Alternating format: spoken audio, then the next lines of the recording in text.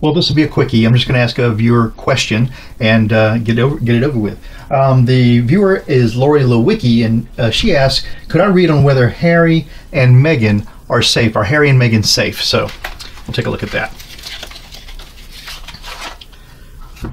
Okay. That off to the side. Do a little bit of this.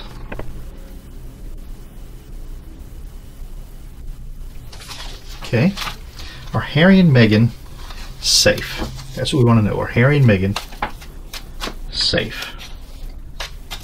Are Harry and Meghan safe, whatever that means? Now we'll do 3 cards. If it looks interesting, we'll do more. Are Harry and Meghan,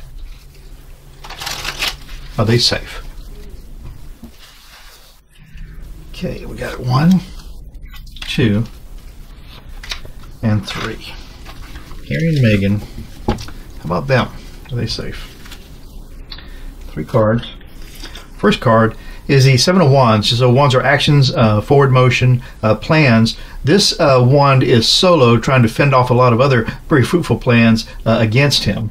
First card. Second card is death. So death isn't usually death, but it does mean the end of something. And since the question is, are they safe? This takes on a special meaning, and it's right in the center of the draw.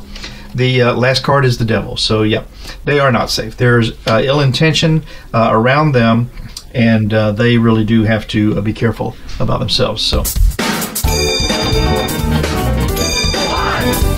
2, 3. You really make a big difference. Thank you.